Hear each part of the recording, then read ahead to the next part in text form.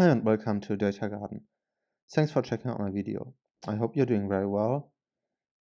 In the last video, which was a tutorial for GGPlot 2, we learned how to create this line plot with multiple lines, where you're showing two sets of data in one plot, and you can see how they move against each other over time.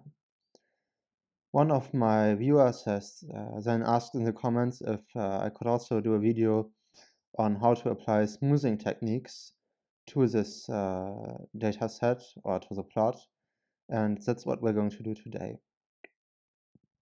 If you haven't seen the last video and you don't have this code available, then I will put it in the description box for you so that you can just start working right at this point and you don't need to recreate this code from the last tutorial before you can do this one. So we see here the two lines of data, the two time series data.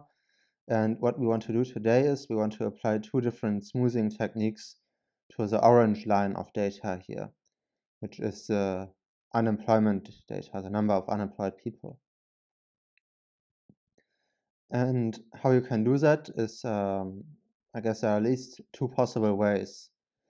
The first, and that's I think the cleanest one, is that you first create the smoothened data in the original data set as a new column, and then you just create a new line here where for the y definition you reference the column in which the smoothened data is.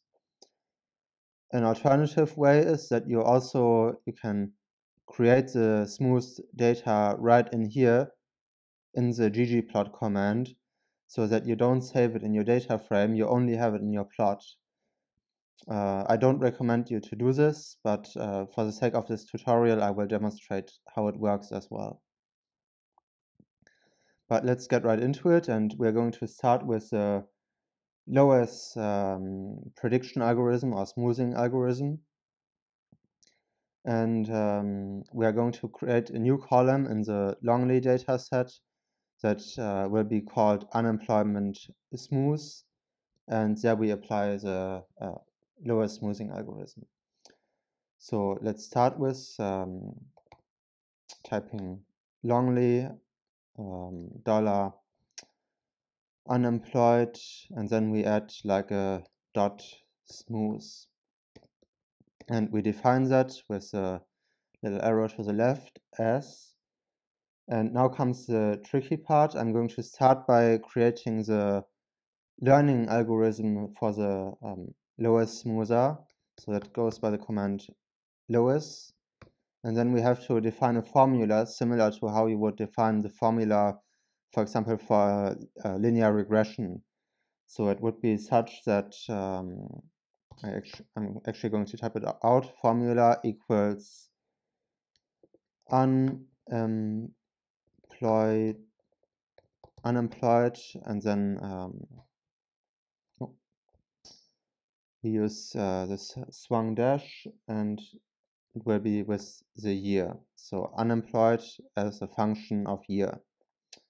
Then we type comma, and we have to define the data from which we get the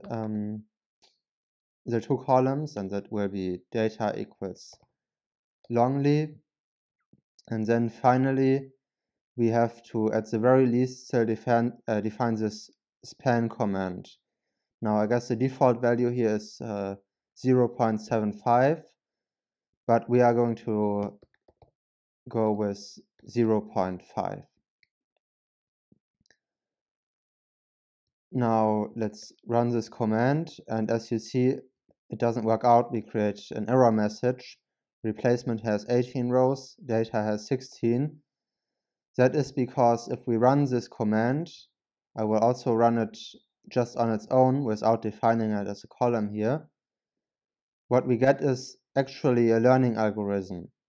So what we have to do is we have to create a predict algorithm around this one, such as predict opening bracket and then the closing bracket in the very end.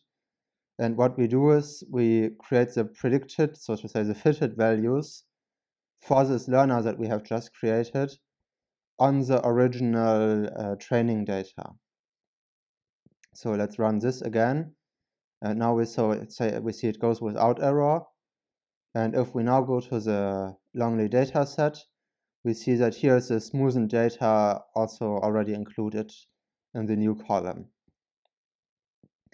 Now, if we want to add that data to our plot, we can do it simply by creating a new line.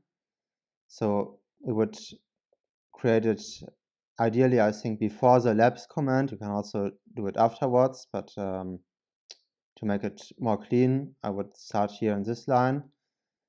And we do it very in the same way as very much in the same way as we have done before, where we create a new geom line, and the data will be longly, comma, the mapping will be AES, and then in brackets x equals a year, and y equals unemployed dot smooth, and then we have to move one bracket to the right, and we will define it as color equals,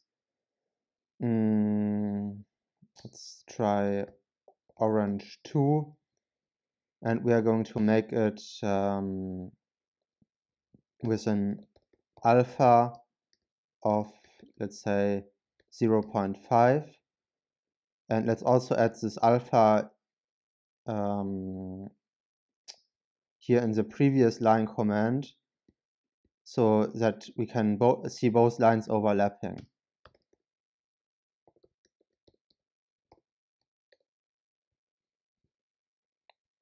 And unfortunately, both of the orange tones are very similar, but let's actually do it in a different way. Let's do this in yellow. Okay, and now we see here the original data in the orange and the smoothened data here in the yellow line.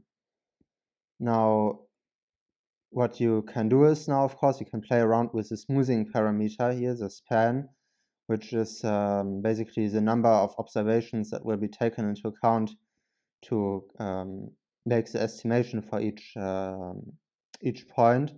And if you set it to a lower value, let's say 0.4,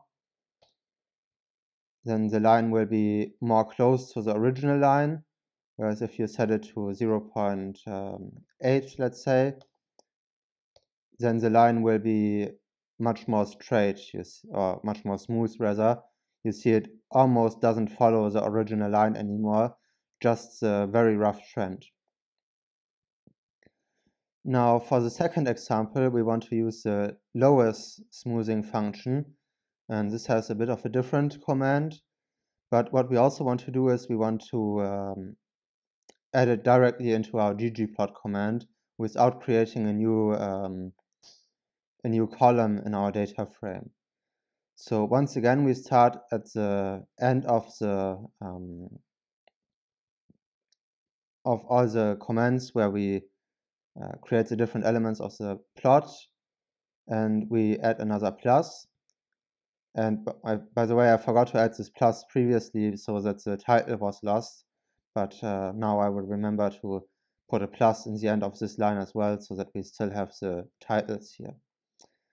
But for now, we add another geom line command, and it starts again with the very same procedure as the last time, where we define the data as Lonely dataset and the mapping as AES, and then in brackets x equals year, comma y equals, and now it gets tricky because now we actually have to create the prediction command.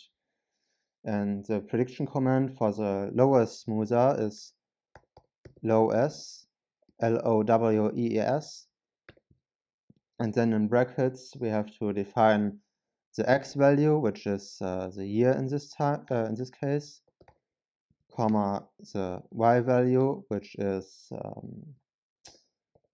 unemployed, and we have to define the smoothing factor, which in this case is here the f value. The standard is 2/3, but we are also going to go with 0.5 for a start.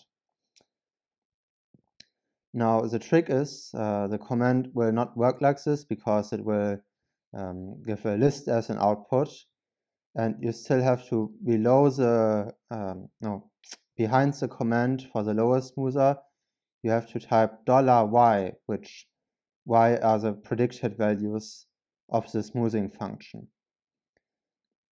And then after the second closing bracket, which is the one for the AES command, we will type color equals let's say green, and alpha equals 0.5 once again, which, by the way, the alpha, it's kind of like the opacity of the graph, by the way. I guess I didn't really explain that properly. And then finally, after the last closing bracket, the plus, so that we have our title back. Let's press run, and there we go. We see that with the smoothing factor of 0.5, the two lines, the smooth lines, are quite similar together. Now if we put the f value a bit lower to, let's say, 0.3, then this green line will be much closer to the original line, and the yellow line with a span of 0.8 is the more smoothed one. Now, I have to say that this relatively short time series that we have here is maybe not the ideal one to experiment with this data. So I recommend that if you want to try out these functions, then maybe you want to get yourself a slightly longer time series and then experiment with that.